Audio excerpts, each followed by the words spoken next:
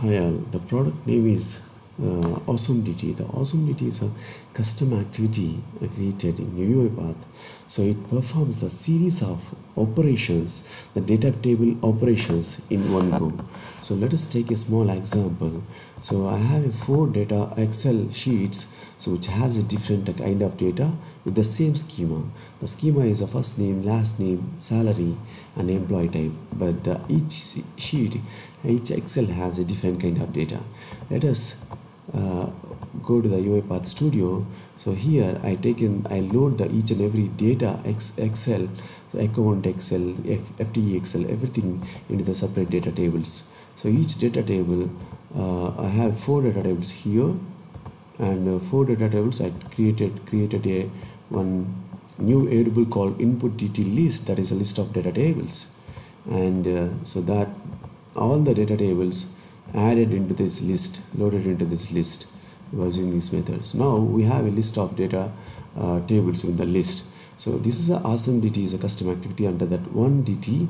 So the one DT has a two input parameters. One is the input DT list, that is a list we passed here, and the query, and it will give the output as a CSV or data table. I taken this output as a output DT and store into the output result in that XLSX in the same location.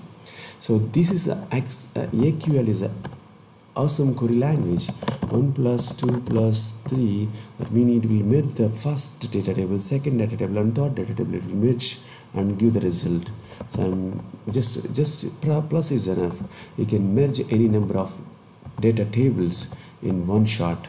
So that is a one merge option. So this much simple it is. Just go to the output result.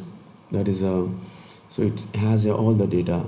I want to order by the first name. So how can we order by a first name? Let me go to the same awesome query language.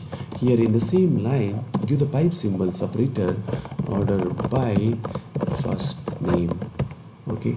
So and if you want to order by first name, so and see the results. So it will order by the first name. If you want descending, you can use the descending order. So yeah, see A to Z. So I want the salary. I want the operations like I want the salary above the 50,000, and so only top above 50,000, only top 10 records, and within that I want serial number. So serial number, and also salary in the monthly. It is a monthly salary. I want a yearly salary.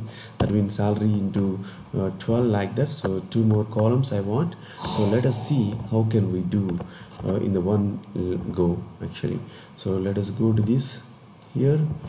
So here I am using the where condition, where salary is greater than or equal to 50,000, and pipe symbol. The pipe symbol is the output of this one. Go to the left side output is go to the right side input, like that. So again I want top 10 records only, and after that I want to select serial number. There is no serial number. SNO equal to row of SNO. There is give the new column on the fly. You can create any number of new columns, like that. First name, last name, salary, and I want CTC equal to salary into 12. That is a formula. You can apply the formulas also. And employee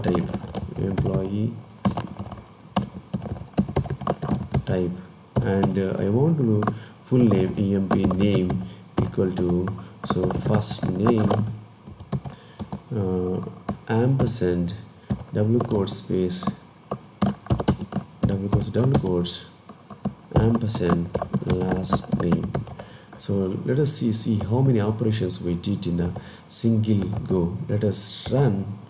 So it will give all the operations in one shot. So UiPath developers no need to bother about all these kind of operations. So it will do automatically on the fly. See how fast it is. Just go and check whether the result is exact or not. So this is coming on the above 15, above